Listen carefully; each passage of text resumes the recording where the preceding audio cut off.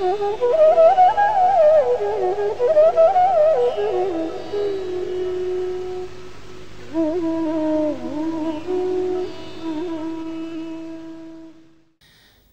जबकि हम सब इस नए मिलेनियम में जी रहे हैं, बहुत सी बार ये सवाल उठता है कि जो अध्यात्म है इसका नए मिलेनियम में क्या रोल होगा।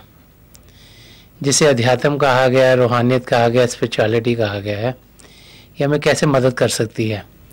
हम सब तो यही चाहते हैं कि नया मिलेनियम ऐसा हो जिसमें सुख ही सुख हो, खुशियाँ खुशियाँ हो, शांति शांति हो, सब जगह प्रेम हो, यूनिटी हो, एकता हो, ताकि हर एक इंसान खुशी से अपनी ज़िंदगी बसर कर सके। तो इस अवस्था में पहुंचने के लिए जो अध्यात्म है वो हमें कैसे मदद कर सकता है। सबसे पहले तो ये समझना ज़रूरी है कि अध्यात्म क्या है, कि रूहानियत क्या है। बहुत लोग सोचते हैं कि जब हम अपने धर्म स्थानों पर जाते हैं, वहाँ पे पाठ पूजा करते हैं, या वहाँ पर हमने दान पुण्य कर दिया, या वहाँ पर थोड़ी देर बैठ के आ गए, तो हम बहुत रूहानियत के रास्ते पर कदम तेज़ी से उठा रहे हैं। जो रूहानियत का रास्ता है ये अपने आप को सही रूप में जानने का रास्ता है।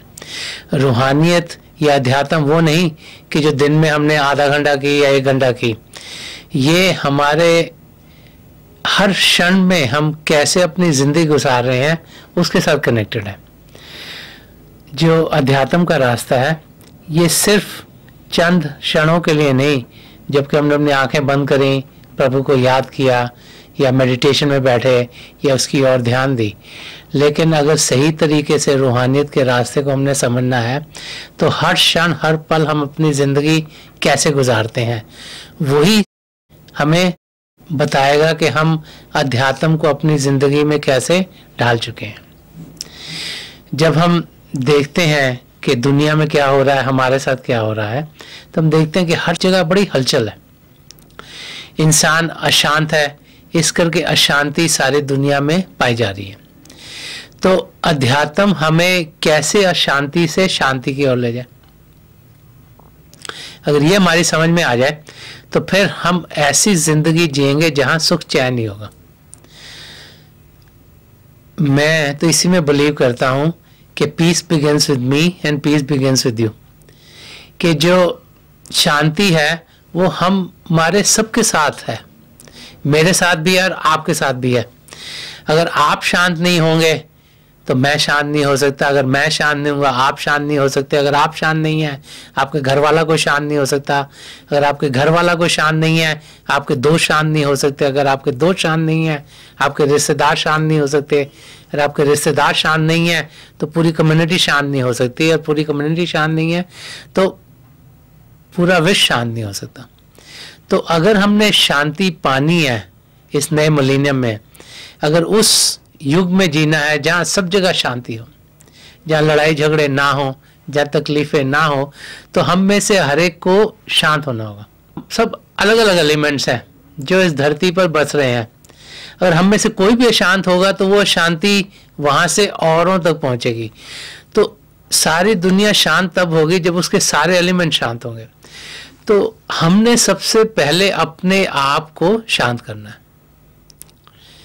इसमें अध्यात्म हमें बहुत मदद कर सकती है, क्योंकि अध्यात्म वो रास्ता है जिसके जरिए हम प्रभु से जुड़ जाए।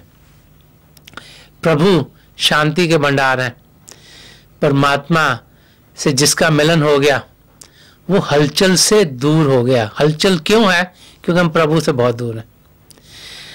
हम स्टेबिलिटी से बहुत दूर हैं, हम बहुत अनस्टेबल हैं। हम तो ये भी नहीं जानते हम प्रभु से जुड़े हुए, हम ये भी नहीं जानते हम उसकी अंश हैं। तो हम लोग अपने आप को अकेला पाते हैं, और जब अपने आप को इंसान अकेला पाता है तो उसको समझ में नहीं आता कि उसको कहीं से मदद मिलेगी।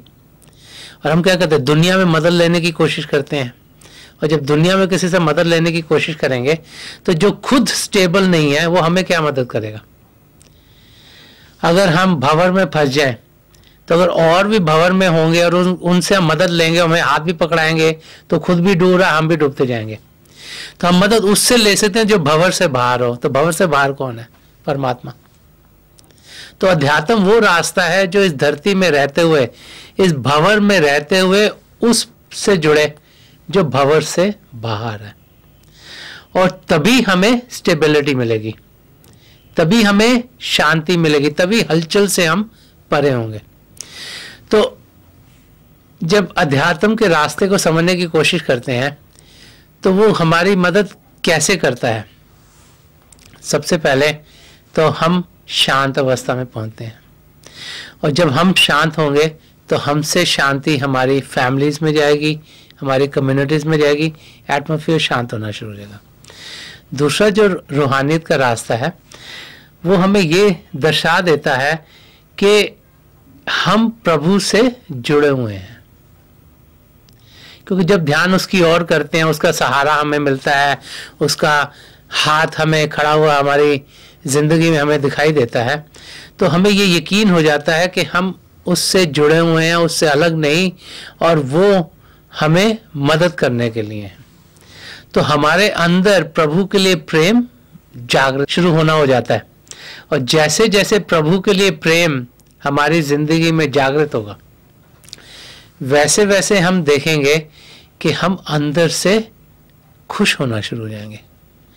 जब अंदर से प्रेम होता है दुनिया में भी किसी के लिए, तो इंसान को बड़ी खुशी मिलती है। और जब प्रभु से प्रेम हो जाए, जिसने सारी सृष्टि रची है, तो उसका तो मुकाबला दुनिया का कोई प्रेम कर नहीं सकता। संत दर्शन सिंह जी महाराज ने इस बारे में फरमाया, वो फरमाते हैं कि मैंने सीखा है जमाने से मोहब्बत करना, तेरा पैगाम मोहब्बत मेरे काम आया है।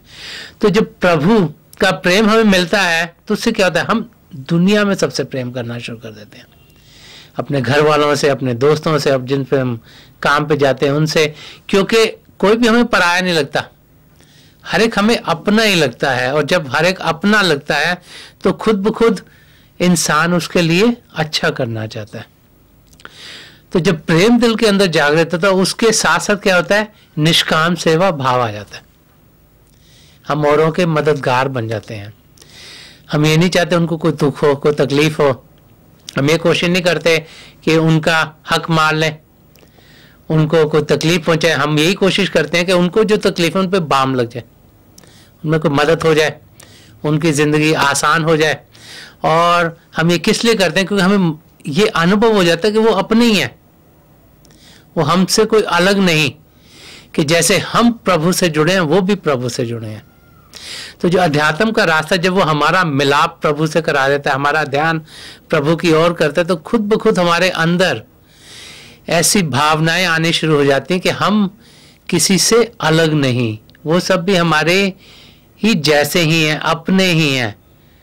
और जब हम उस स्टेट में पहुंचते हैं तो फिर जैसे संत दर्शन सिंह जी महाराज ने एक जगह फरमाया, वो फरमाते हैं और वो अपनों से जो कतरा के चले हैं, एक हम है कि गैरों को भी अपना के चले हैं। तो फिर कोई गरीब हो, कोई अमीर हो, कोई हमसे ऊंचा हो, कोई हमसे नीचा हो, कोई बड़ा साफ है और कोई गंदगी में भरा है, उसका कोई फर्क नहीं पड़ता। क्यों? क्योंकि हम उनको बाहरी रूप में नहीं देख रहे, हम उनकी अंदरूनी जो सुंदरता है उसको देख रहे हैं। जब हम किसी से मिलते हैं, हम बाहरी रूप तक नहीं रह जाते, लेकिन जो उनका असली रूप है, जो आत्मिक रूप है, उसका हम अनुभव कर पाते हैं। और जब उसका अनुभव कर पाते हैं तो हम उसकी मदद ही करेंगे, उसको कोई तकलीफ नहीं देंगे, क्योंकि हमें ये यकीन हो जाता है कि जैसे हमारे अंदर हमारी आत्मा है, ऐसे औरों के अंदर भी आत्मा है। हमारी आत्मा चेतन है, प्रभु के प्रेम से भरपूर है, औरों के अंदर भी सेम आत्मा है, उनकी भी आत्मा चेतन है, प्रभु के प्रेम से भरपूर है। तो जब हम महापुरुषों की जिंदगी देखते हैं तो कई वाक्य आते हैं कि कैसे वो अपनी जिंदगी जीते थे जिसमें सबकी मदद हो। अभी पिछली सेंचुरी में संत कृपाल सिंह जी महाराज की जिंदगी को देखें तो उनकी लाइफ में कई वाक्य हैं इस किस्म के। जब वो मानव केंद्र बनवा रहे थे, तो जब मिट्टी खोदी जा रही थी, क्योंकि काफ़ी कंस्ट्रक्शन हो रही थी, उधर बहुत से डेवलपमेंट हो रही थी, तो जब मिट्टी खो रहे थे तो जो सेवादार लगे हुए थे वो महाराज जी के पास आए और उन्होंने कहा कि मिट्टी में से बहुत सांप निकल रहे हैं, तो हम इनको मार दें। तो महाराज जी ने बड़े प्रेम से समझाया कि हम तो उनको घरों से निकाल रहे हैं क्योंकि आप बिल्डिंग्स बना रहे हो, तो आप क्या करो, एक लकड़ी लेके इनको उस पर रखे और बाहर कहीं जंगल में छोड़ो, ताकि उनको कोई तकलीफ ना हो, अपना नया घर बसा सकें। उनकी ज़िंदगी के और भी वाक़े हैं कि जब वो सावन आश्रम में अपना घर बनवा रहे थे तो इंजीनियर ने कहा कि पेड़ काटने होंगे, जहाँ पे घर बनना था वहाँ बहुत बड़ा पेड़ था। तो महाराज जी ने कहा कि नहीं, और आज भी घर बना हुआ है कि पेड़ वहाँ का वहीं है, पूरा मकान उसके आसपास बना हुआ है। तो जब हम महापुरुषों की ज़िंदगी देखते हैं तो बार बार हमें ऐसे कई एग्जाम्पल्स मिलते हैं जिसमें कि वो ये जानते थे कि हर एक जीव, चाहे वो इंसान हो, चाहे वो जानवर हो, चाहे परिंदा हो, उसके अंदर भी आत्मा है, उसके अंदर भी जान है, वो भी प्रभु का अंश है, उसका भी हम ख्याल करें। तो जब हम अध्यात्म के रास्ते पर चलते हैं तो वो निष्काम सेवा भाव खुद ब खुद हमारे अंदर आना शुरू हो जाता है। और जब वो निष्काम सेवा भाव हमारे अंदर आता है और हम हर एक के लिए मददगार बन जाते हैं तो खुद ब खुद हम सच्चाई की जिंदगी जीना शुरू कर देते हैं। जब सबसे मिलेंगे उनको अपने ही समझेंगे तो उनसे झूठ तो नहीं बोलेंगे। इंसान तो झूठ औरों से बोलता है, अपने आप को तो उसको पता है कि क्या हो रहा है। औरों से झूठ क्यों बोलता है? क्योंकि कुछ छुपाना चाहता है। वो नहीं चाहता किसी और को कुछ पता लगे, या उसने कोई गलती करी हो नहीं चाहता औरों को पता लगे, तो इंसान झूठ बोल देता है। लेकिन जब उस अवस्था में हम पहुंचे जब सब लोग अपने ही लगे, तो सच्चाई का रास्ता खुद ब खुद हम पकड़ना शुरू कर देते हैं। और जब सच्चाई से जिएंगे तो हलचल कम होगी, क्योंकि जब इंसान झूठ बोलता है उसको अंदर से टेंशन बढ़ जाती है, उसको ध्यान में रखना पड़ता है, इसको मैंने ये बोल दिया हो, अगर इसको पता लग गया तो क्या होगा। तो अंदर से इंसान टेंस रहता है। लेकिन जो सच्चाई की जिंदगी जीता है उसको पता है मैंने सच्ची बोलना, उसको अंदर कोई टेंशन नहीं। उसने आपको भी सच बोलना है, आपको भी सच बोलना है, आपको भी सच बोलना है, आपको भी सच बोलना है, तो उसको अंदर में कोई तकलीफ नहीं होती। लेकिन जिसने यहाँ भी झूठ बोलना है, वहाँ भी झूठ बोलना है, वहाँ भी झूठ बोलना है, वहाँ भी झूठ बोलना है, उसको अंदर में बहुत टेंशन रहती है। तो जब टेंशन नहीं होगी तो खुद ब खुद शांत अवस्था में पहुंचने में आसानी होगी। तो जो अध्यात्म का रास्ता है ये हमें बहुत से बेनिफिट्स देता है। जो अध्यात्म का रास्ता है इस पर चलने के लिए हम मेडिटेशन करते हैं, हम शांत अवस्था में बैठते हैं, आंखें बंद करते हैं, प्रभु की ओर ध्यान करते हैं और जो प्रभु का शब्द है उसके साथ जुड़ते हैं। तो आजकल के ज़माने में तो बहुत सी रिसर्च बड़े एरियाज में हो रही है, और डॉक्टर्स भी आज हमें ये बता रहे हैं कि वो लोग जो मेडिटेशन करते हैं कि उनको बहुत से बेनिफिट्स होते हैं। सबसे पहले तो इंसान और शांत होता है। तो जो डिजीज़ेस हैं, जैसे हार्ट डिजीज़ेस हैं, लंग डिजीज़ेस हैं, जो स्ट्रेस और स्ट्रेन के ऊपर बेस्ड हैं, वो सब कम होनी शुरू हो जाती हैं। उसकी वन ऑफ द रेमेडीज आजकल मेडिटेशन बताया जाता है कि जो इंसान भजन अभ्यास करते हैं वो आराम से अपनी ज़िंदगी गुजार सकते हैं, इन चीज़ों के साथ डील कर सकते हैं। दूसरा, जब हम मेडिटेट करते हैं तो जो हमारी कंसंट्रेशन पावर है वो बढ़ जाती है, क्योंकि ध्यान टिकाना एक किस्म की कंसंट्रेशन करना है। तो हमारी एफिशिएंसी बढ़ जाती है। अगर हम फैक्ट्री में काम कर रहे हैं हम ज़्यादा प्रोड्यूस करेंगे, अगर दफ्तर में काम कर रहे हैं हमारी कंसंट्रेशन बढ़ेगी, फोकस हमारा स्ट्रांगर होगा। अगर हम पढ़ लिख रहे हैं तो जो भी हम पढ़ रहे हैं वो हम ज़्यादा ग्रहण कर सकते हैं, वो एसिमुलेट हम ज़्यादा करते हैं ताकि उसको हम रिप्रोड्यूस प्रॉपर्ली कर सकते हैं, तो हम और कॉन्सेंट्रेटेड और एफिशिएंट हो जाते हैं।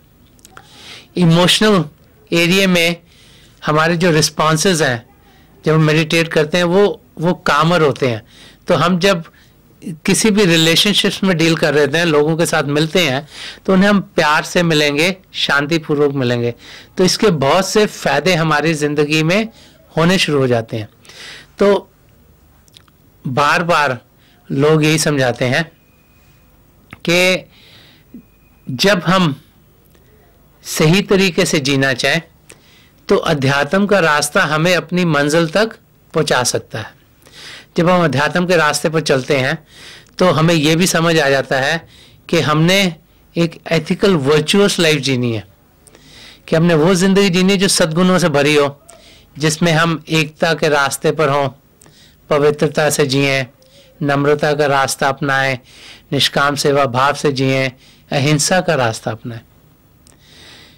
और जब हम सद्गुणों से भरी जिंदगी जीते हैं तभी हम अपनी मंजिल तक पहुंचने के लायक होते हैं। इंग्लिश में एक वाक्य है, वो कहते हैं कि if you lose your money you have not lost anything, कि अगर आपके पैसे आपसे गुम हो जाएं या आपके हाथ से निकल जाएं या आपके पैसे में बर्बादी होगी तो आपकी कोई बर्बादी नहीं। कि if you lose your health you lost something, कि अगर आपको कोई शारीरिक तकलीफ हो जाए तो आपको थोड़ा सा नुकसान होगा, but if you lose your spirit then you lost everything. लेकिन अगर आपने अपनी रूहानियत को गवा दिया तो आपने सब कुछ गवा दिया। तो हमने सद्गुणों को ढालना है, हमने अध्यात्म की जिंदगी जीनी है, तभी हम सही किस्म की जिंदगी जी सकते हैं। हम में से हर एक इंसान वो जिंदगी जी सकता है, चाहे वो अमीर हो चाहे गरीब हो, चाहे एक देश में रहने वाले हों चाहे दूसरे देश में रहने वाले हों। हम लोग सब एक स्पिरिचुअल रिजुवनेशन अपने अंदर कर सकते हैं। हमने उस जागृत अवस्था में पहुंचना है, वो अवस्था हमारे भीतर है। अगर हम कदम तेजी से प्रभु को पाने के लिए उठाएंगे तो हम ज़रूर उस रास्ते पर चल पाएंगे। जब हम अध्यात्म के रास्ते पर चलते हैं तो हमारे अंदर औरों के लिए दर्द पैदा हो जाता है। तो जब औरों के लिए दर्द पैदा होता है तो हम नम्रता से सबको मिलना शुरू हो जाते हैं। इंसान की जो ईगो है वही उसे खराब करती है। हम सब में हुमे है, हम सोचते हैं कि मैं बहुत अच्छा हूँ, मैं बहुत सुंदर हूँ, मैं बहुत पढ़ा लिखा हूँ, मैं बहुत समझदार हूँ, मैं बहुत अमीर हूँ और मुझे बहुत कुछ आता है। और उसी चक्कर के अंदर हम औरों को लुक डाउन करते हैं, दूसरों को समझते हैं इनको कुछ आता नहीं, ये गरीब है, ये अनपढ़ है, तो हम उनको सही तरीके से मिलते नहीं। लेकिन जो लोग अध्यात्म के रास्ते पर चलते हैं उनको ये अनुभव हो जाता है कि हम सब एक ही हैं। हो सकता है कि हमारे शरीर की जो चमड़ी है वो अलग अलग रंगों की हो, कोई गोरा है कोई काला है, हो सकता है कोई एक देश में रहता हो कोई दूसरे देश में रहता हो सकता है किसको कपड़े पहनने का तरीका एक जैसा हो किसको दूसरे तरीका हो, लेकिन अंदर से जब हमारी जागृति होती है तो फिर हमें ये यकीन हो जाता है कि हम सब एक ही हैं। और जब वो अनुभव होता है तो फिर हम बड़ी नम्रता से प्रेम से किसी से मिलते हैं। और यही संतों महापुरुषों के लक्षण है कि हम सबसे प्रेम से मिलें। जब हम महापुरुषों की ज़िंदगी देखते हैं, जब संत दर्शन सिंह जी महाराज की ज़िंदगी की ओर देखें तो वो हर एक को गले लगा के मिलते थे, चाहे वो इंसान पसीनों से भरा हो, चाहे उसके गंदगी लगी हो, इसलिए मिला करते थे क्योंकि वो उसमें प्रभु का रूप देख रहे होते थे। तो जब हम उस अवस्था में पहुंचते हैं तो हम भी उस रूप को पाते हैं और तभी सही मायने से अध्यात्म के रास्ते को हम समझ पाते हैं।